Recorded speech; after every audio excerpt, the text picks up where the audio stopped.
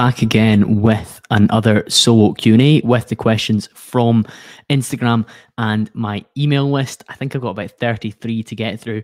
I actually had some more than that, but I think we'll try and keep this within the realms of about 60 odd minutes, hopefully. Question 1, if you had the guarantee that no one would judge you or make fun of you, what would you do? I think we would all take more chances and accept greater chance of rejection if there was no chance that we were to be judged for the choices that we made.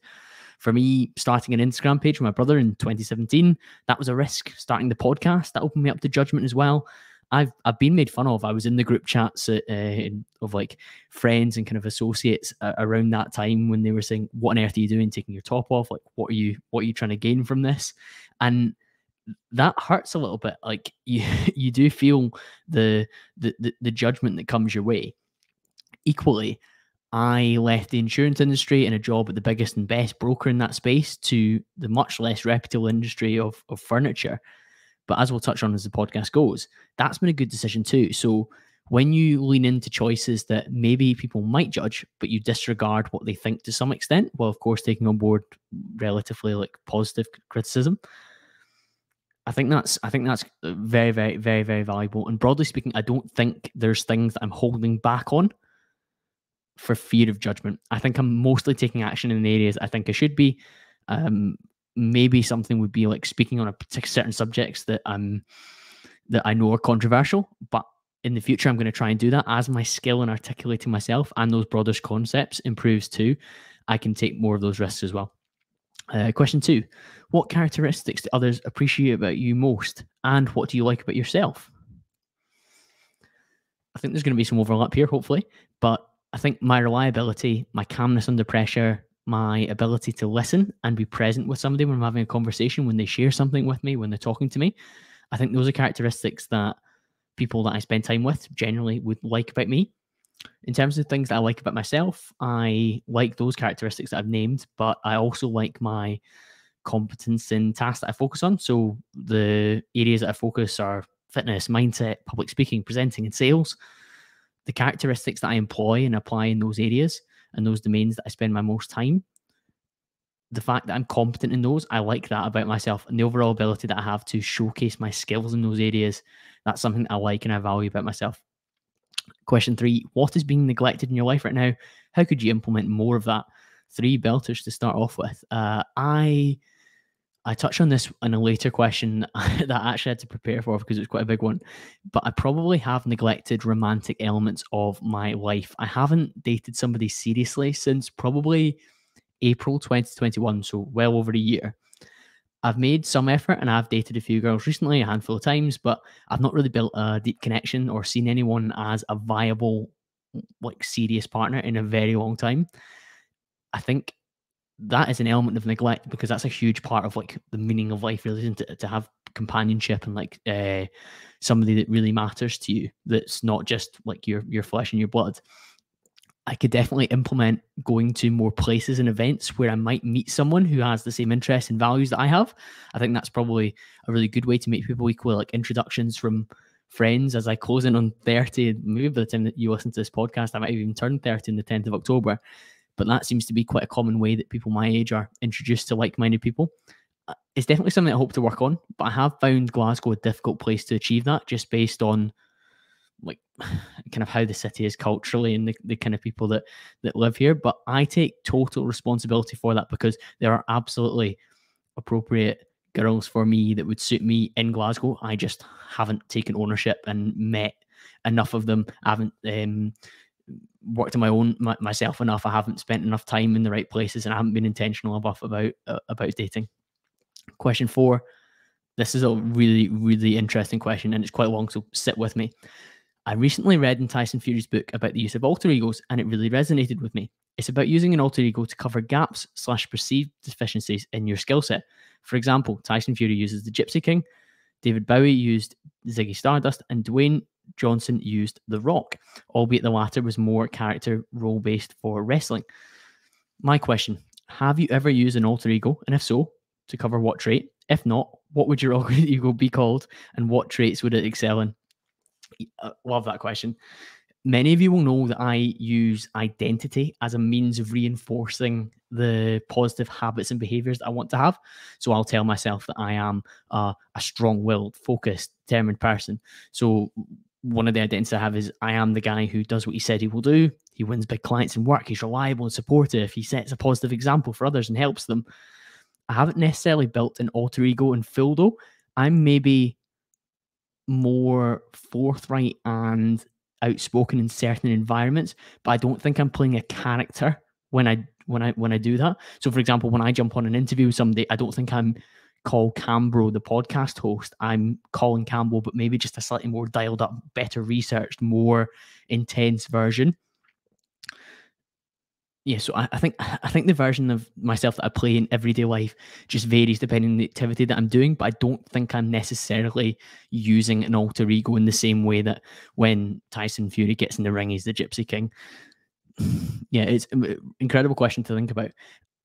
I have, when I really went into this, I think that going on like a stage or an arena or a pitch to compete against somebody else, or even just like put forward your best self, I think you can lean into a different persona and there's benefits to do that. So perhaps if I was doing a live presentation or a workshop, I would maybe try and tap into some sort of stage presence who had even more energy and was just a bit more extreme in other regards. And I'm not sure what he'd be called. Maybe it would be called CamBro rather than Colin Campbell. Who knows? Question 5, how are the potential book plans going and do you have a timeline for completion and release? It's been a huge undertaking, but we are almost there. I expect to have it ready for just after the release of the 150th episode, which will be 17th of October, I think, all going well. If you're not on the email list already, please make sure you've joined via the link in the show notes or the link in my Instagram bio. I have distilled down so much information for this book, so many insights, so many lessons from the first 150 episodes. It's absolutely packed with value, and I cannot wait to share it all with you. Question 6, what do you attribute your resilience towards in work and your personal life? The lessons from building my body have definitely helped, and they're probably fundamental.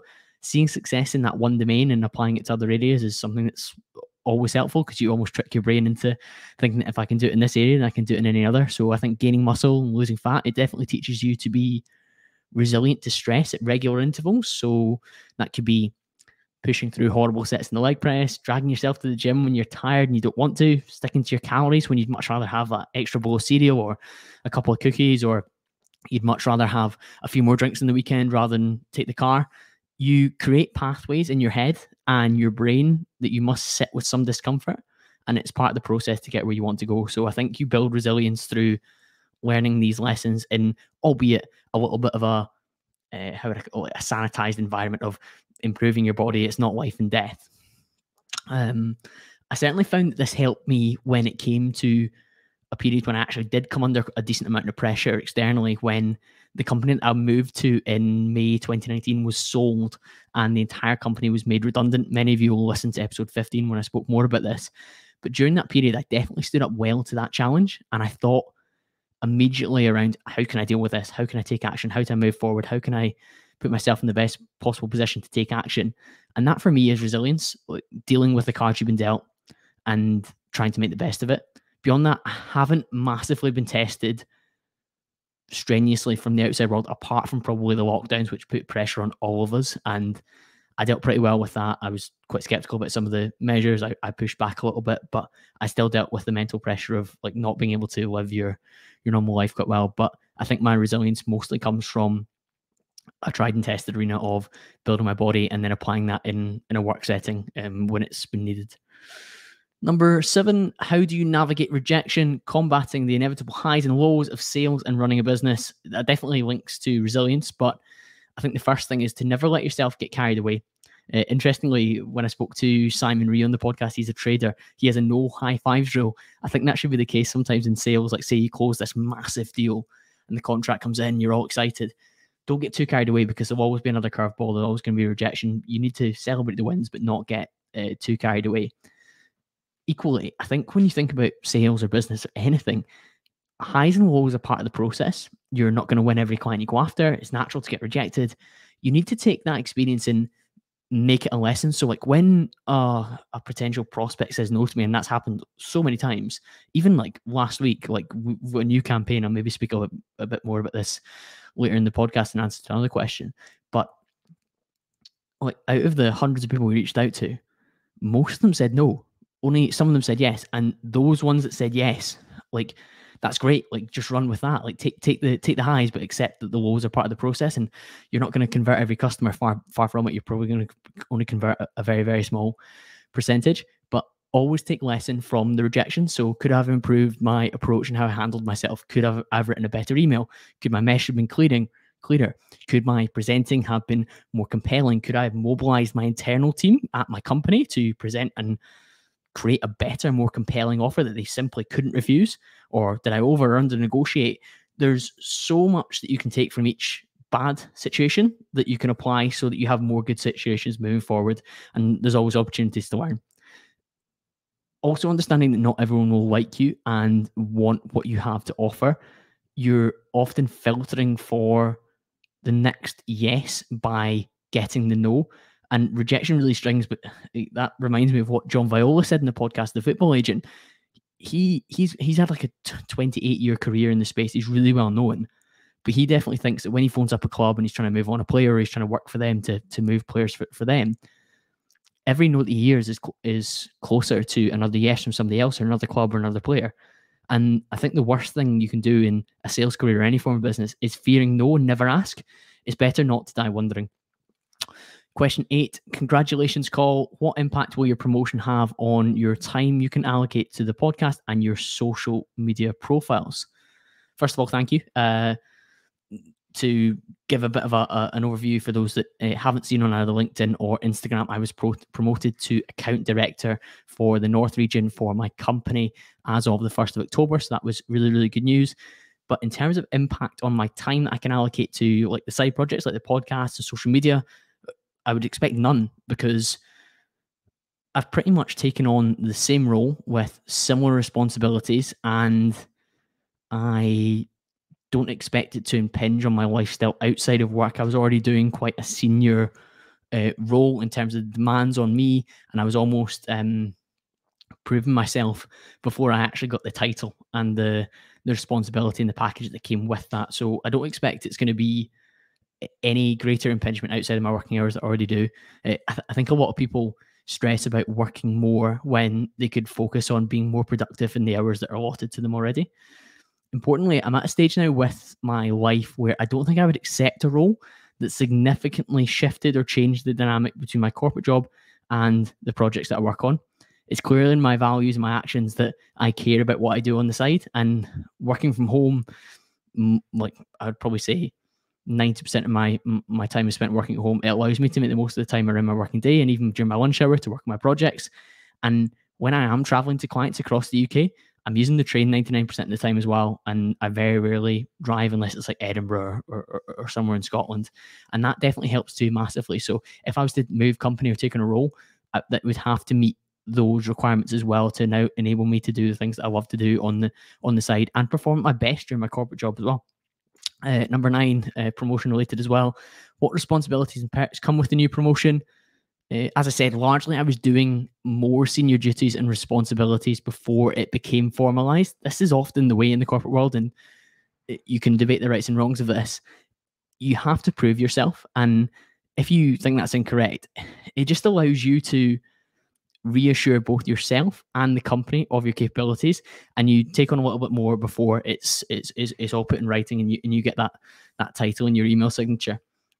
Responsibilities wise, I will have a little bit more input on the strategy, although myself and my colleague Dan, we were brought into this unit of the business to basically shape how it was going to grow and move forward. And we've been doing that for 18 months now. So there's not a huge change there.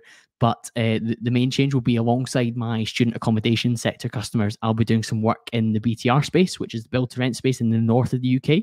Anyone with a passing interest in property in the UK, you should be aware of what's coming because there's going to be a huge number of BTR beds and units in the market. In Scotland alone, there's 13,000 units being built.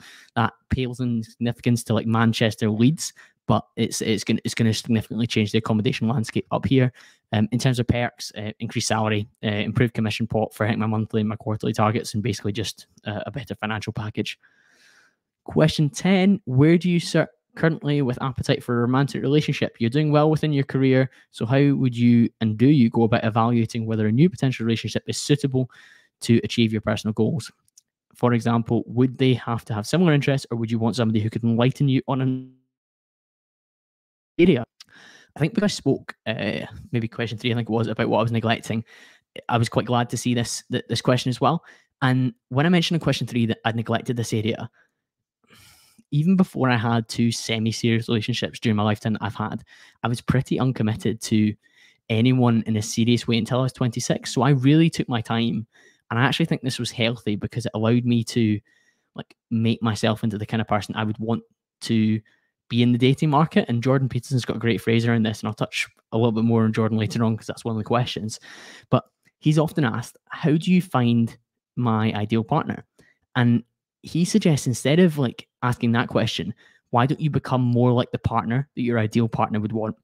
For me, that means living the values and behaviors I would expect of my partner, have the relative status and means that I would demand, and even look the way that I would expect my ideal partner to be attracted to as well.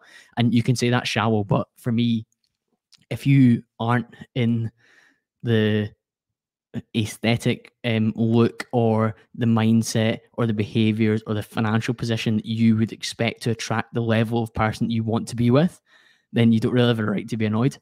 And importantly, the person that's asked the question mentioned doing well in my career. I don't think a romantic relationship should detract from that, or they're clearly not the right person for you, or the right person for me anyway. I don't think I would sacrifice what I do between 9 a.m. and 5 p.m.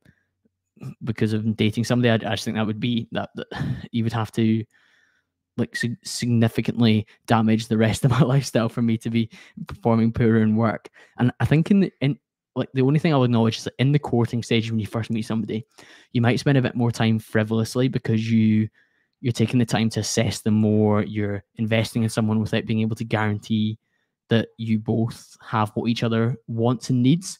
But ultimately, nothing ventured, nothing gained. And like we do all have time and we need to invest it accordingly. And I'm absolutely open to meeting the right person, but that's just not happened. And that actually indicates there's probably more work for me to do to improve who I am, to meet the standard of woman I have an interest in being with in the longer term. So like that Jordan Peterson quote speaks very much to me. Like maybe I shouldn't moan about like the quality of women that I've dated recently, and instead should be like, right, Colin, what else can you do to improve yourself so that you are more attractive and suitable for the right kind of women that you expect yourself to get with? Alongside that, vetting a potential partner is absolutely vital. So you were asking about like how would you evaluate? If it's not right, you cut it off quickly. Like 2 dates is like a big drop off for me. I think the first date, people are nervous, including myself sometimes, and it's not always a fair assessment. So interest wise, like I would be trying to assess, are we fairly aligned, but with some variety, of course. Like you're unlikely to find a carbon copy. I wouldn't want somebody who has like zero interest or like no support for the things that I care about. Do they need to be as into fitness as I am? Absolutely not. But a passing interest in looking after their mind and their body, 100%. Like that's pretty much a given. Do they need to like things like golf and football? Absolutely not. But they can't hate it or hate the fact that I spend time invested in those particular sports. Like that would be a problem. Do we clash on like other things as well? So like values is a huge piece too, isn't it? Are they family orientated? What's their moral compass like? How do they act in private and public with service staff, with their family, with their friends? Do they have ambition? Like how supportive are they when it comes to your goals? Can you both push each other in a positive way? Or are they, as you were maybe alluding to, like detracting from your career? Are they uncomfortable with the fact that you want to grow and improve yourself? So I think like those are like all things I would vet. And I think when I've spent time working on myself, I want to meet somebody that works on themselves or is in a position where they're already in a really, really good spot. Question 11, a little bit lighter than that topic. Favorite item of clothing you own and why? I like my white Ralph Lauren shirt. It's actually the one that I'm wearing in the display photo for the podcast and the logo. I always liked Ralph Lauren growing up. Like, I guess you kind of just like have an affinity with that brand because it's like it indicates somebody like who's quite cool. And I didn't have lots of it really because while my mum and dad like really looked after us and we didn't really want for anything, and I was well turned out, I didn't have like Ralph Lauren because that was like super expensive. Particularly like when I was growing up, it seemed like it was a much more expensive brand. So being able now to buy it myself, and I've got quite a lot of Ralph Lauren shirts. A lot of people joke about that. It feels nice to have that, and this is a white one, so I quite often go for like if those that are watching on YouTube will see that I'm wearing like a white polo shirt. I quite like wearing like crisp white colors on my top half anyway. I haven't really got white chinos, but maybe that's a look for summer 2023. So yeah, my favorite item of clothing, Ralph Lauren white shirt. Question 11, a crypto one. What's your favorite altcoins? I like XRP because I see it as the bridge between traditional finance and the decentralized crypto world. I don't think we're going to go overnight from the traditional fiat system that we've got to a decentralized crypto world. So there needs to be something in between. And I very much look at the future of the use case with XRP for the seamless transfer of money. I think it's got a lot of value to that. At the time of recording, really recently actually, Ripple XRP has had a positive result in their lawsuit with the SEC as well, and that's positive for the longer term. And even the short-term price of XRP has actually responded as well. Beyond that, probably the other altcoin I'm most exposed to is CHSB, and that's the native coin of Swissborg, which is the exchange that I use to buy and hold most of my crypto as well. So I love Swissborg for the ease of use, the transparency, the sustainable but pretty positive yields that you can get on coins as well if you're holding it in there. And I see Swissborg being one of the biggest exchanges when it comes to people purchasing and holding crypto. And with that will come a high value coin like Binance has achieved, for example. It's been over $1 before. I think maybe $1.30 potentially its all-time high. And while it's down at maybe like 30 cents just now, I'm confident it's going to go well beyond that again. Right, quick drink of water and on to question 12. When asked to make a critical decision under pressure, what do you do to navigate this?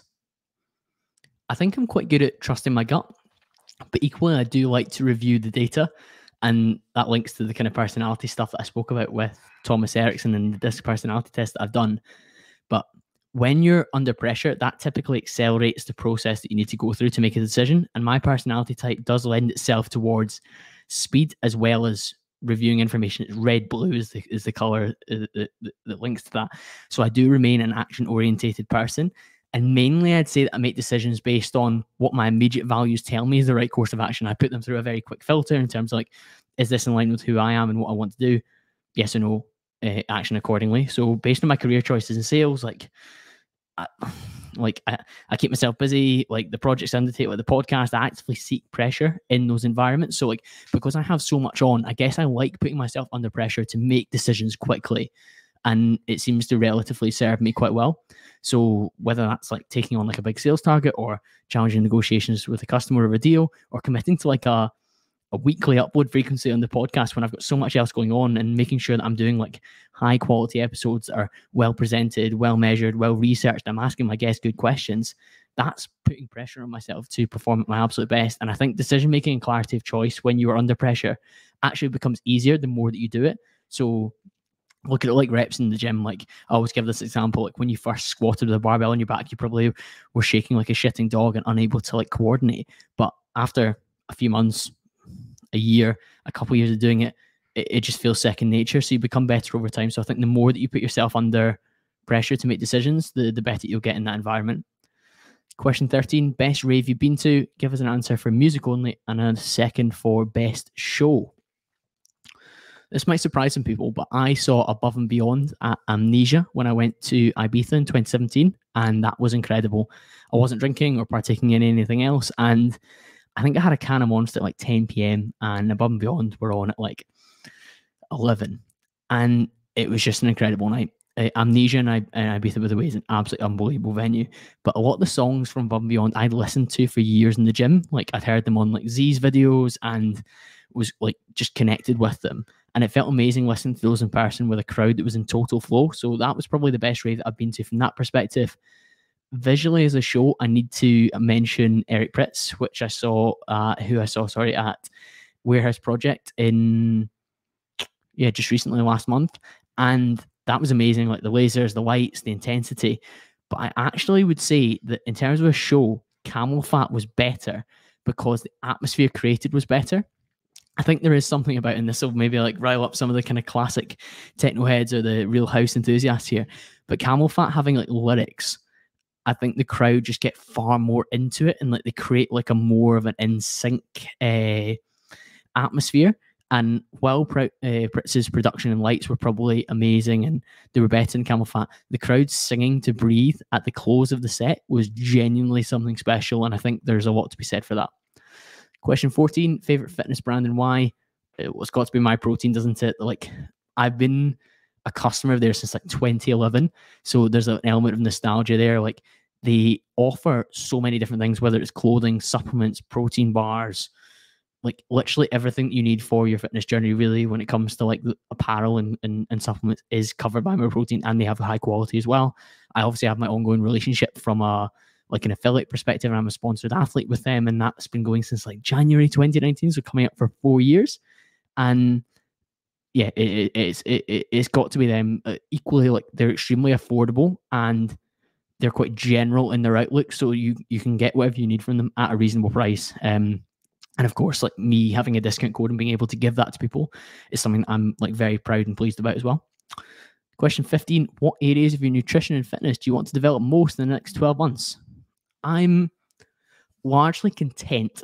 Now, that is a horrible phrase I don't often use, but I'm actually quite happy to just train 5 days a week, pretty hard in the sessions that I go for, maintain a good physique, and ensure that I'm moving well and feeling good. Now, keeping stimulated is something that's important, and while I've got a very high threshold for boredom and I'm able to do the same things quite a lot and not really lose focus, I suspect to like gain strength and like feel like really interested, I might do like a moderate surplus between maybe like December till May. I'll probably try and hold like roughly where I'm at just now till about December, and then maybe I do like a gaining phase between December and May and just try and get a bit stronger, and then do a tidy up for summer. We'll see. I've got no immediate plans in this space. I'm just quite happy for training to play like a good role in my life from like a looking good perspective, but feeling good perspective as well. Question 16, right? Grab your tea for this one. What's your thoughts on everyone taking gear these days? I think for starters, steroid use is far higher than the general population assumes. And while I don't think everyone's using it, and I don't even think like the majority of people that we see are using it, I've trained with guys who are enhanced, and some I was surprised that they were just based on how they looked and how they performed. But then others that I've trained with who are enhanced, I've been blown away by the difference it's made for them. Like, they are so much stronger. They are so much denser. Like, they are in unbelievable shape. I don't think people need to explicitly disclose that they are using, but they absolutely should not be claiming natty or even just purely preaching and focusing about things like hard work and dedication, nutrition, recovery, because things are an awful lot easier when you've got a much higher, like, supernatural levels of testosterone. It just neglects the bigger picture if you're missing out that part of the equation. I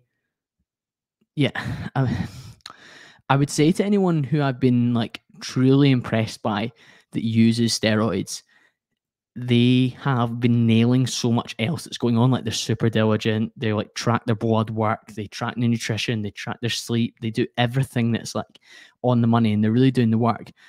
But I think one of the biggest issues that people are maybe neglecting, and maybe this question's hinting towards, is that I actually think a lot of professional athletes are using steroids as well. And while they're not necessarily anabolic compounds like testosterone or, I don't know, some oral ones like Anavar or the D-ball, they're using stuff that's improving their performance, but not necessarily muscle mass. And it's almost setting unrealistic expectations of what's possible when it comes to human performance. And I think there's a lot to be said for that in the professional sports arena. I think there's a lot of drug use going on that we're not privy to, and it would damage sports reputation if that ever came out. But there's a lot of protection. Anyone that's not seen Icarus on Netflix, that was an incredible documentary. And if the Russians are doing it, which albeit we can say are what we like about Russia, they are quite like this kind of seem like the bad guys, don't they? But what they did in the doping space was probably being done by other nations as well, I would suspect. Question 17, what do you want most? What question? I think I want fulfillment from the activities that I undertake daily. And I want to be doing things that feel meaningful, and I have something to work towards that is like greater than myself, and that the things that I'm doing are contributing to that goal. And that needs to be like a net positive for myself, but also for others around me. And equally, I want myself to be in good physical and mental health, and those I care about to be the same. So that's what I want: fulfillment, purpose, and good health for myself and for those that I care about. Question number 18. Right, this is the most jailbait question I think I was asked. I've included it because I feel I have to. Is it more emasculating to be pegged in doggy or pegged in missionary? Right, before we start this question, I think any form of pegging is pretty much 10 out of 10 when it comes to the emasculating scale. Like, you can't really be pegged as a man and not be completely emasculated. However, if we're considering position-wise, I think doggy, probably, because you're physically being like bent over and like quite a submissive position. Like, you're literally taking it from behind. Like, people joke like, oh, like I'm really taking it from behind at work at the moment. Like, that is like literally what's happening there. Although there's obviously an argument for missionary is worse because you are watching what's happening to you. I can't say I have a massively strong opinion out of the way on this one. I can just confirm that pegging for me, I think, is just emasculating entirely in general. Question 19. If you had to teach something, what would you teach? I think I would teach sales training for business-to-business sales or public speaking and presenting. One of the two. There's definitely an overlap, and I feel these are skills that I have relative mastery and I've worked on, and I've like learned how to get better at myself and through really good coaches. But I can also communicate the process I went through as well. So how I improved, the common mistakes that are made and the mistakes that I made, the immediate fixes that you can make, but also the longer term areas that you can develop and work on and zero in on, like the sources that you can use to improve. And I reckon I could run a pretty good workshop in terms of people improving on their sales, or equally just their public speaking, their presenting. Question 20, favorite piece of tech and why? It's the laptop that I'm recording this on, the MacBook Air laptop that I've got. I use it for all my side projects, the podcast, my email list, writing this ebook that I'm working on, replying to emails, everything, even like managing my social accounts. I use the laptop for a lot of DMs. It syncs perfectly with my iPhone. That's the beauty of iPhone and Apple. And touch wood, it's just very, very valuable.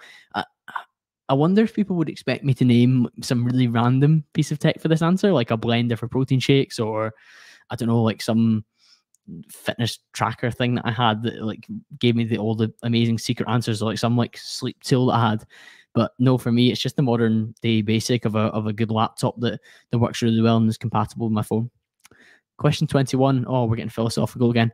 What would 15-year-old Cole say if you could tell him you had a chart-topping podcast?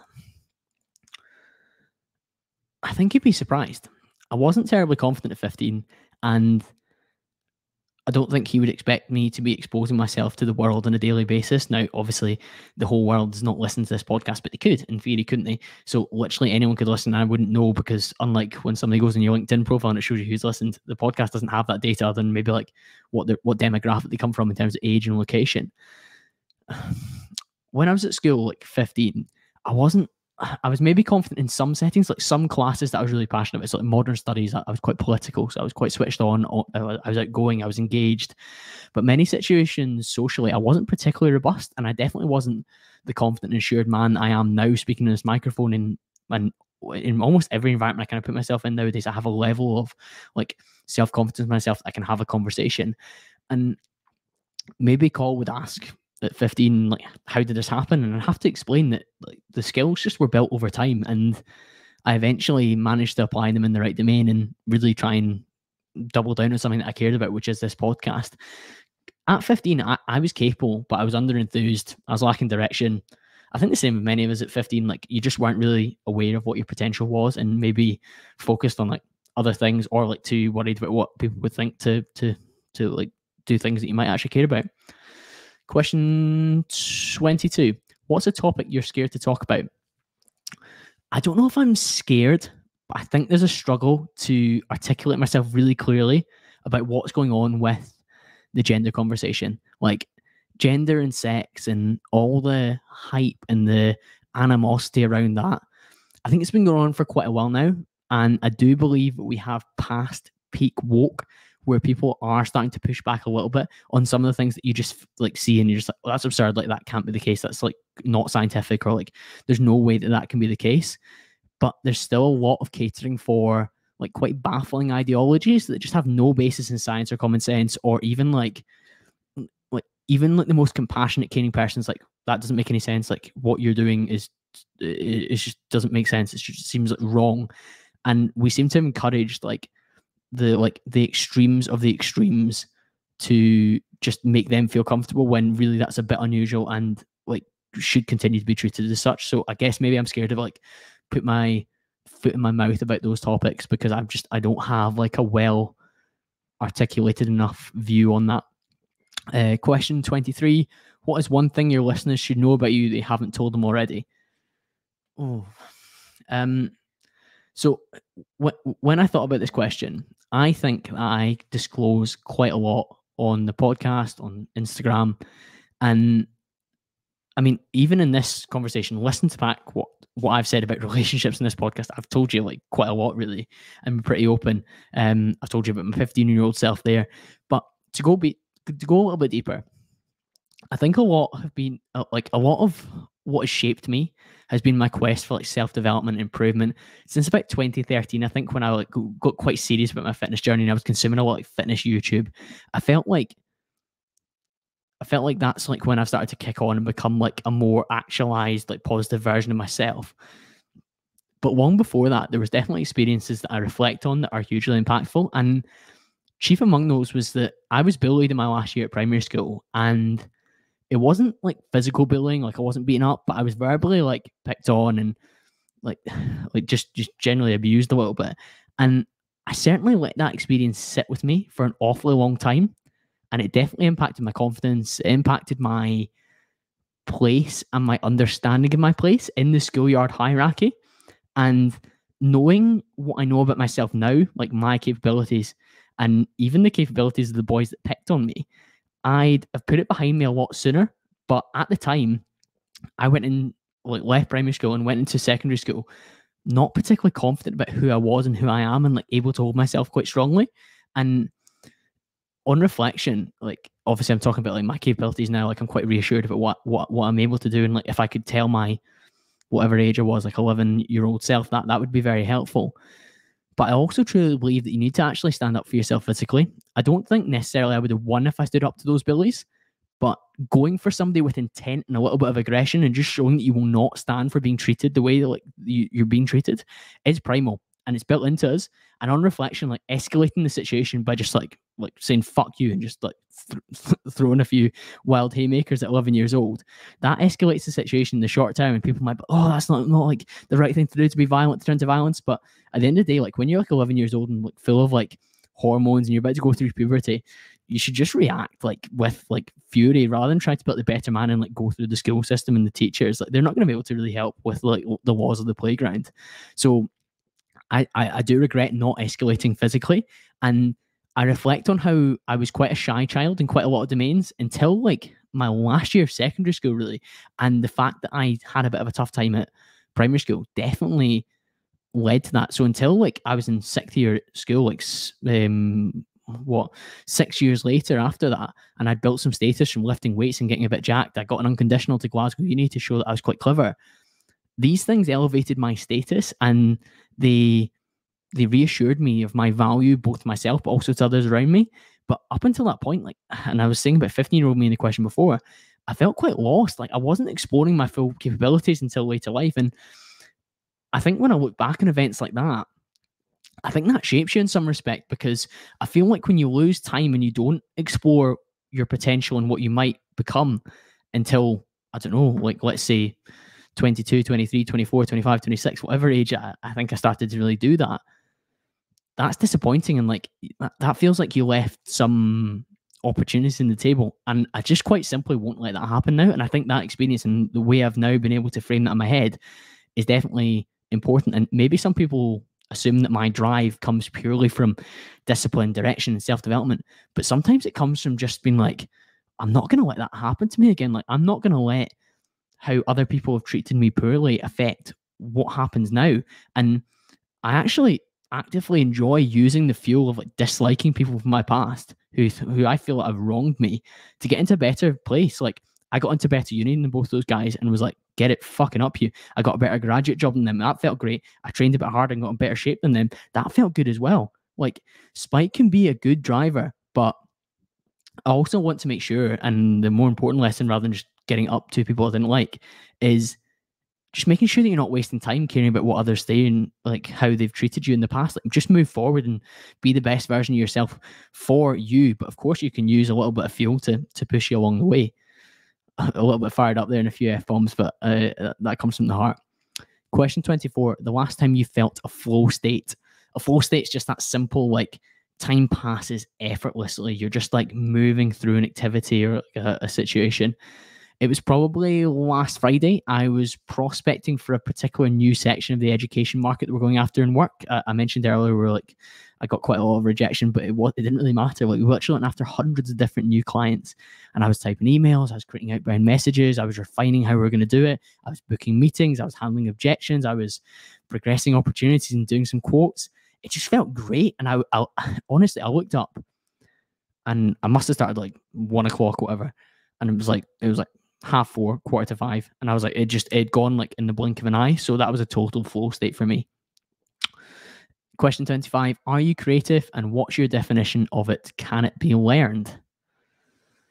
I'm going to go with one of the official dictionary definitions for creativity. So creativity is relating to or involving the use of the imagination or original ideas to create something. I don't think I'm naturally creative in many areas, but I do see myself as somebody who can see something and refine it and be inspired by it. So like building on the foundations and improving on it.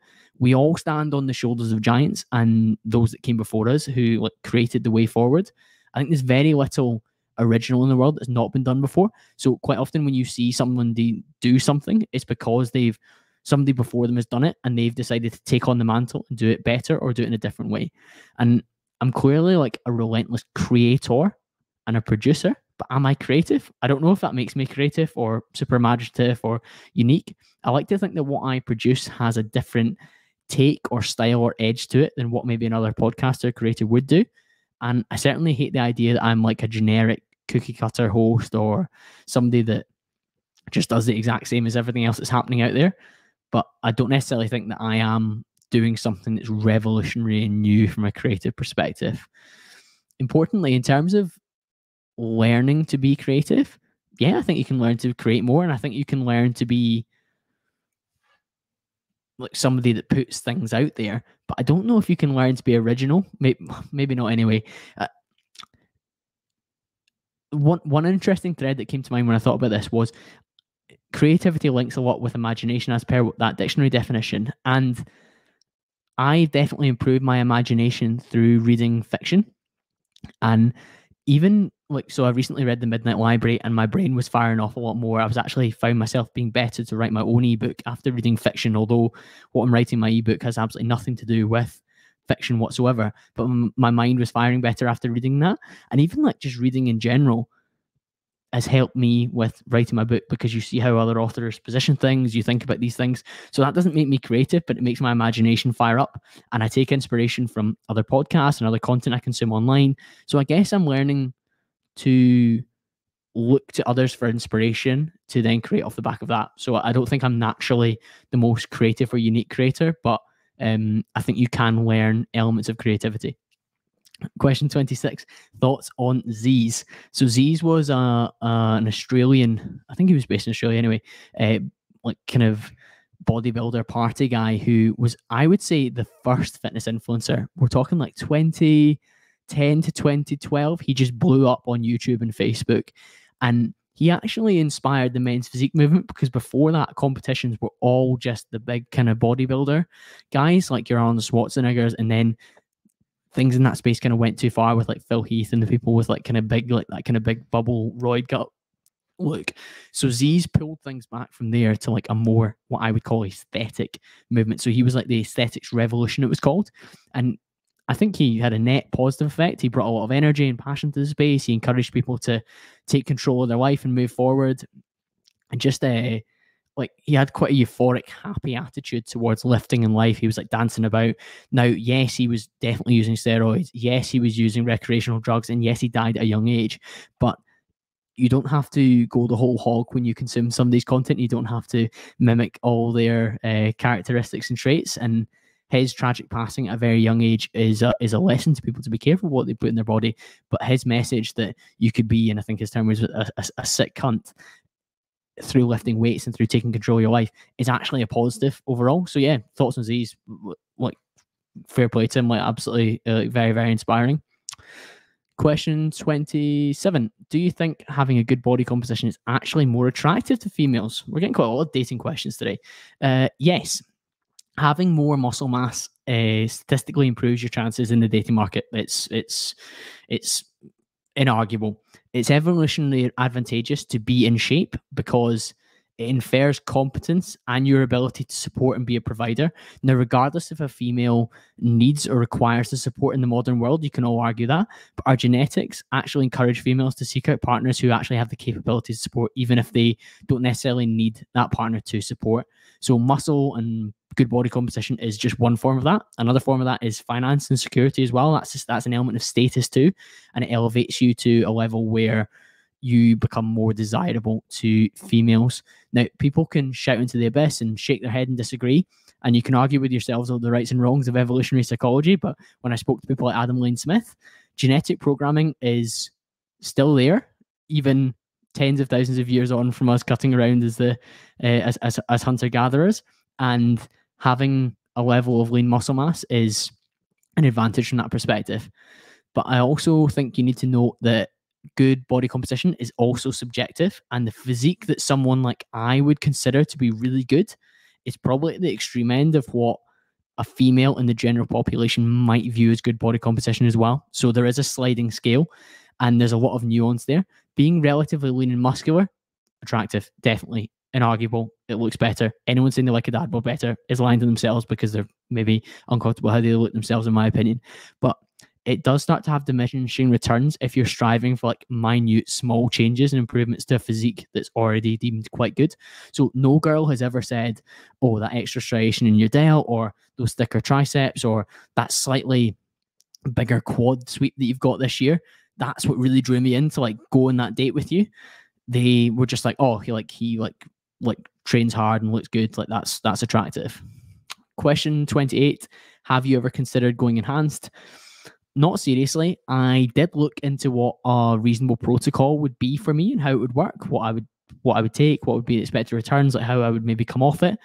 And that was like maybe like late 2018 when I was like still like quite seriously pushing with like purely just bodybuilding style training and kind of spinning my wheels and wondering if I was at my natty limit. But I got a lot of good advice from a number of people, and one piece really stands out to me. It was a guy I used to train with sometimes at JD Gym in Glasgow North, and he said to me, you won't just do one cycle. It doesn't work like that. You're going to feel superhuman when you're on it. You're going to be pushing PRs. You're going to be gaining more muscle than you've ever done before.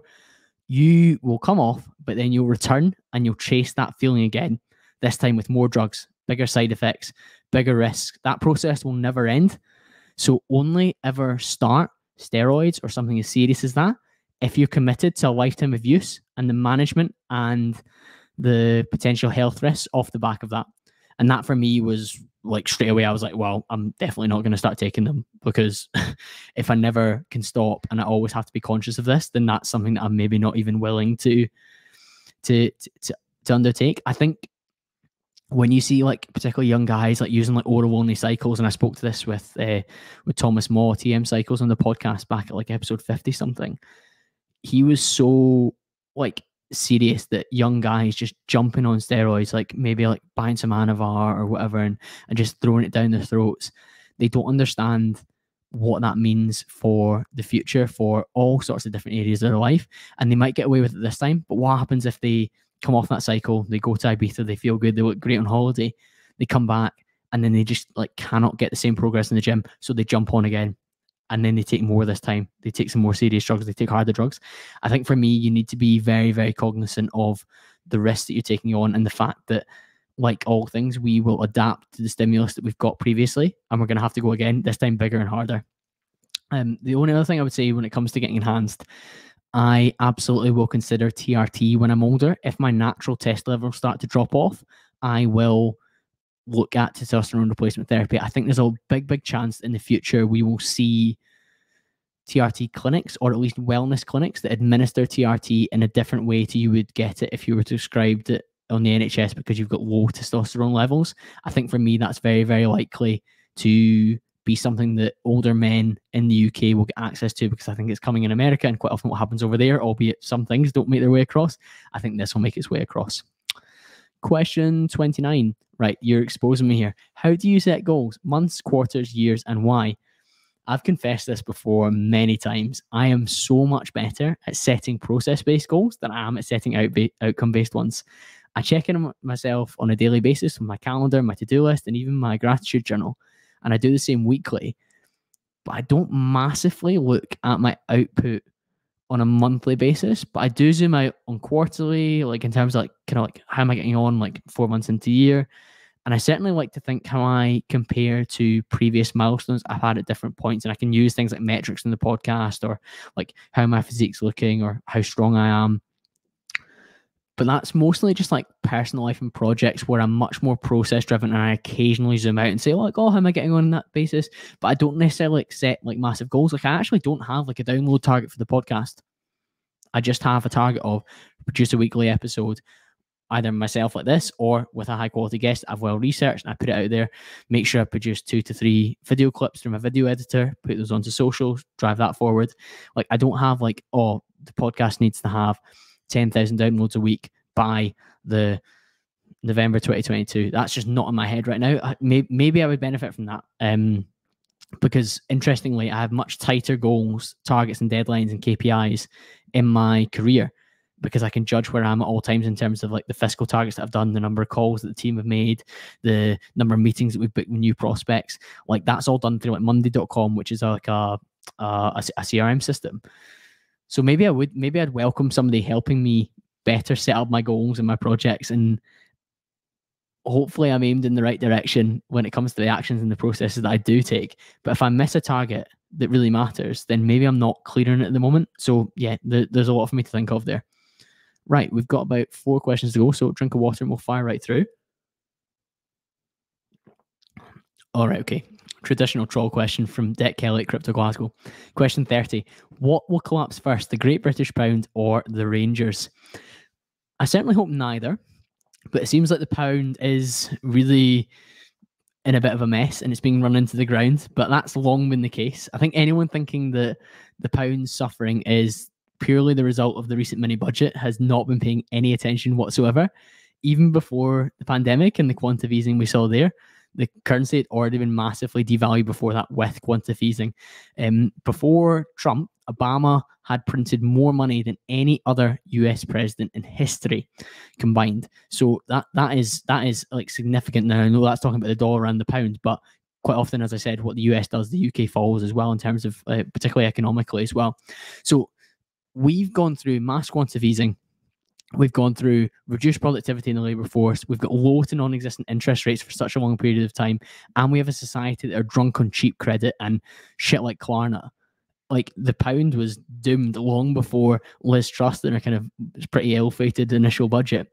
But enough about the pound. As for Rangers have been to the brink before and they fought back. Despite everyone trying to kick them while they're down there, the fans stayed.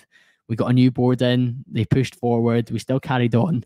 And we won our 55th title. So Deck will be delighted with that answer, and I'm pretty confident Rangers won't go back to the brink again. So my prediction for question 30 is neither will collapse, and I think if any was to collapse, it will be the pound at some point in the future when we're maybe ready for crypto to take over. Who knows? That day might come. Question 31. Age 50. What do you hope to have achieved? Family, finance, and career. It's cool to look forward because obviously we've spoken a bit about my childhood and my teenage self and 15-year-old call so far. So let's do that again. I think if at age 50, I'd like a family. I'd like to have 2 kids. Both boys, maybe. I don't know how well I'd be able to raise a girl. I'd want to be in a position where they can go to a good school. they can be comfortable in the choices that they make and just try and excel in whatever career or area they choose to turn their hand to. I'd want to financially be in a position where I personally would have no requirement to work in any particular field or role or any attachment I needed to do something, because I'd want to have just complete scope and freedom to apply myself wherever my interests, talents, or values took me at that point. Like, I wouldn't want to be like, oh God, you have to work there, Colin, because that earns you 120 grand a year, which pays for this. I'd want to be a case of like, well, I've got enough money stored away, or I can generate revenue through other means. That means that, oh, like if I suddenly wanted to work as a consultant in this random area, because that was what interested me at that point in time, then I could do that. So that would be true financial freedom for me at that age. And to do that, you probably would have to have assets that you own and have compounded to enable you to have that level of choice. Career-wise, I have no idea what I'll be doing, none whatsoever, but I suspect it'll something that centers around speaking, presenting, listening, providing value, insights, solutions, selling something probably, whether that's a product or a service. I think that's what I'll be doing. And in terms of like side projects with that career, I'll hopefully be speaking into a microphone, interviewing people, asking great questions, and whether that's podcasts or God knows what we'll have by in kind of 20 years' time. It could be any medium at all. It could be a VR headset for all we know. Question 32. How well do you think your childhood and particularly teenage years shaped you in terms of who you are? We're getting so many questions about like young Col at the moment, so that's really interesting. But I suppose I've spoken there about late primary school, and it probably had a knock-on effect for a number of years after that in terms of my confidence. And I lifted weights for the first time at 15 years old through rugby, and that helped a lot. And I felt it changed the direction of who I felt I was at that point, because I was just living a very average existence. And the value that weightlifting gave me in terms of feeling physically more secure in myself, but also the resilience that it taught me from like a mindset perspective, that was so important. And I wasn't like a popular or outgoing teenager. I was like meandering along. I wasn't hugely happy. I wasn't that purposeful. I wasn't that clear in what I wanted to do. I didn't have like massive success either. Like, I was reasonably academically clever, but I wasn't the cleverest in the school. I was okay at rugby, but I definitely wasn't the best in the team. I wasn't even in the top like 5 best players in my team. And when I got into weights, that definitely taught me to want more for myself. I felt I could be more fulfilled and more focused, but also I think you get a clearer feedback loop from lifting weights than I had in any other area at all, because I could see like, oh, when I go 2 days a week, the next time I go next week, I'm actually going to be stronger on squats because I did them twice last week. Like that's helpful at that age, and you can see that. So I got a really positive feedback from that. Even like when you're that age, maybe like 15, 16, like you're like in Scotland anyway, you were sitting your hires, maybe that's A levels down south. And you get a feedback loop in terms of where you're at academically and whether you've done the work, you will get the results in the exams. So that's definitely important. In terms of like childhood and teenage years overall, beyond that, I feel my parents gave me a great upbringing. And while the modern world would maybe argue against how much they encouraged me down like the traditional path with education and grad jobs, the standards they set in terms of like their expectations on me working hard and being focused was absolutely vital for how I apply myself. Like, my parents would have been very disappointed if I hadn't tried hard in my exams and like tried to maximize the most of whatever academic flair or talent that I had. And beyond that, my dad running his own consultancy business and seeing every day how hard he worked, and even how hard he continues to work now into his 70s, it certainly set a standard for me during my teens of what was expected of like me as a minimum in terms of how I should carry myself. Importantly as well, I think I'll mention that my dad worked from home, and that was long before it was a fashionable thing. He had an office in the house, and I think I saw that it was possible to work from home and be successful, and you weren't somebody that just like sat all day and watched Jeremy Kyle or other daytime TV and worked on the sofa with your laptop and a cup of tea. He was like in his office on the phone, like working, doing meetings all the time, and that probably gave me like a blueprint for my first graduate job when I worked from home entirely, and then now when I work from home as well, knowing that you actually have to do some work. Right, 2 questions to go, and the last one is an absolute mammoth one, so let's get our teeth right into this one. Question 33. You can take any 3 people, dead or alive, to play golf. Who are you picking? Right, I'm going to pick three people who are all alive, or at least they are at the time of recording. And the first one is Tiger Woods. His story, the complications, the challenges, and the achievements he's had, they all make him like an extremely compelling person to spend time with, while of course witnessing what is potentially one of the best golfers of all time alongside Jack Nicklaus. And you get to see that in the flesh, and you get to watch him. Apparently he's quite serious as well. Like I saw like people talking about the difference between him and Rory McIlroy at a kind of a pro-am tournament where like a celeb was paired with a pro, and Tiger was talking about the seriousness of the conditions and what kind of shot to hit because of the way the wind's blowing, whereas Rory was just like having like general crack, as the Irish would say. So yeah, Tiger would be the first one. After the Netflix Last Dance documentary, my second person is going to be Michael Jordan, because I know during that they talked about him being a keen golfer and another, as we say, fascinating individual. However, I do wonder how he and Tiger would get on, because they're both what I think most people would admit are pretty tortured individuals with a lot of pain, but who are people that were able to direct it in the most driven, focused possible way to achieve complete greatness within their sport. So I think that'd be very interesting to watch in a social setting, while also like the semi-competitive environment of a four ball of golf as well. Now, lastly, I'm going to have to lighten the mood, and I'm going to go for Ali McCoist. I think he would bring some lightness and some humor to what is going to be like quite a challenging match. And I'm not sure how good his golf game is at all compared to Woods, for example, or maybe even mine, hopefully. But I've seen him play at my golf club, Hilton Park, a few times, probably around 2010. Former assistant manager who worked at Rangers at the same time as McCoist, Kenny McDowell, was actually a member at Hilton, and he had Ali up as a guest a few times.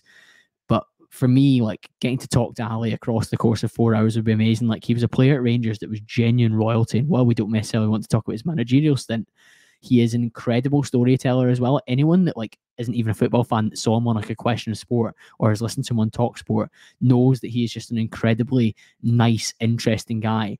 And a kind of like a sort of selfish reason is that he was also at Rangers between 1986 and 1991 when actually I think Ali was there before that, 1983 to 1991, when my grandpa was still alive and involved at the club. So I wonder if he could tell me some stories about my grandpa. I think that would be an amazing topic of conversation on the golf course. Right, question 34, and one that a lot of people were asking different variations of. I've grouped it into one, and that question is, what were the biggest takeaways from seeing Jordan Peterson live? I covered a chunk of this on my email list, but my iPhone notes are absolutely full. So what I've done is I've basically just opened them up on the laptop just now, and I'm just going to go through a few different areas and we'll see what resonates with you. But I think if you were to give like an overall summary, he said so many things that related to the one headline, which is, I just felt that my determination for my own personal development was reinforced, and the idea that the things that we say, do, think, they affect the world around us. And the key to happiness, greatness, success, divinity, progression is paying attention to yourself and what you do and trying to be the absolute best version that you can be. So that would be like a headline in terms of like a too long did not read sentence. But one of the most compelling ideas that he came up with, and he sort of opened on this, was that the depth of a belief or the idea that you hold is important. So like a shallow belief, if somebody challenged it, you don't mind, and you're quite easy, you're willing to change your mind quite quickly on. But if the belief is something that you hold deeply and it's very, very strong and you hold it tightly within your being and within your mind, if somebody challenges that, it impacts everything that you think about, everything you say, everything you do. And he gave examples of this, and one of the examples he gave was around trust in a relationship. And this can be shaken to its very core if infidelity is found. So if, for example, you find that your partner's cheated on you, it not only damages the memories of the past and the time you spent with them before, it shatters the certainty of your present with them in terms of everything you believed about what was going to happen in that moment, but it also disrupts our view and our hopes of the future as well. So a partner cheating doesn't just break the trust in that relationship, but it also damages every other aspects of life as well, because if foundationally you believed, this is the person for me, this is the person I'm going to spend my time with, this is the person that cares about me, if that's not true, and that's not the case, and your faith was so heavily invested there and it was misplaced, what else in your life might not be true? what other areas might not be as they seem.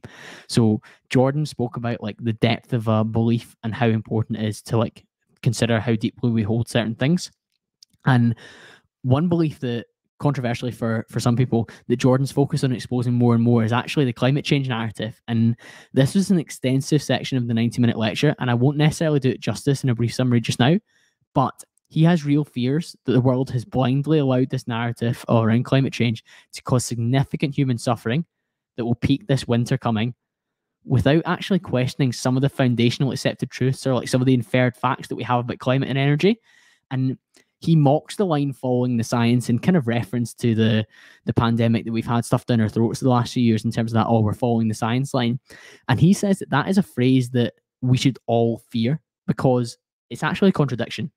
Science itself is a continually evolving area and topic, and new evidence and information is coming to light at all times and must always be considered, stress tested and challenged and reviewed. And for him, climate, it's so strongly held that the climate's in crisis and it's man-made and there's more we need to do. To challenge it is an affront to so many people, and it shakes their very foundations of their belief system of what they've been told for very many years. However, Peterson asks you to do just that and to question whether some of the what he deems self-inflicted human suffering caused by the climate change actions and rhetoric that we're seeing is worth it at all. And that is a very interesting thing for him to choose to challenge, and certainly something that's worth considering. One of the other areas I'm going to share with you is that Peterson uses a lot of biblical stories to illustrate his points, and anyone that's read either 12 Rules for Life, Beyond Order, or Beyond Chaos would be able to remember some of the stories that he told within that. And he explains that biblical stories are not just a description of previous events in history or things that may have occurred, but they're actually a commentary and an observation of human nature itself as it occurred and while it continues to occur. So he's using stories to demonstrate how we continue to live our lives as humans rather than actual people that maybe took part in these stories. So he was saying atheists relate to things being real and these being physical things, and of course will challenge the reality of the Bible. But Peterson actually rubbishes this, and his example is really, really good. His example is pain, and he says pain is, of course, real. And that means that things don't need to be physical to be real. Like if somebody experiences pain, how can you tell them that it's not real? In the same way that how can you tell him that biblical stories that he talks about are not real? And he uses these stories from the Bible to understand how humans act now. And I think that's a great skill that he's got. And he does this repeatedly throughout the lecture, but also throughout his books. And one of the stories he brings up is Cain and Abel are discussed when it comes to the attributes of virtue and jealousy. And he brought the story to life to illustrate fairness. We cannot, so for example, we cannot seek justice and expect equity of return in all areas. And that was what the argument between Cain and Abel came down to. And life just doesn't work in terms of everyone getting a fair crack of the whip in terms of the exact same result from the exact same amount of work. So putting in hard work does not necessarily guarantee you the same result as another. Your toil may not merit the same as another, and you may not be guaranteed like the same level of benefit. And this is a fact that you must accept. I'm not someone who holds a religious faith, and I'll definitely admit that. Although some of the conversations I've had in the podcast over the period, I can see the benefits of having a religious faith. And equally, when Jordan uses the stories in the Bible to bring that to life, I get tremendous value now, and it gives me some perspectives that I didn't have before when I hear these biblical tales. After all, they are as old as humanity itself, and our programming doesn't necessarily differ too much from then, as I was saying, when it comes to evolutionary psychology.